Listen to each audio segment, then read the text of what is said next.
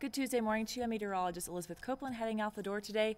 A few snow showers now moving into Billings. Our next snowstorm moving up from the south into mostly just south and southwest Montana today, but the rest of us will be quite cloudy.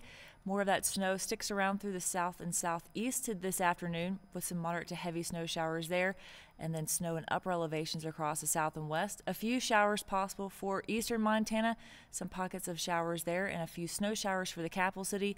But other than that, will be cloudy before we see a little bit more of a clearing overnight tonight. So winter storm warning, winter weather advisory in effect for those areas that are going to be hardest hit by snow today in southeast and southern Montana and parts of Wyoming as well.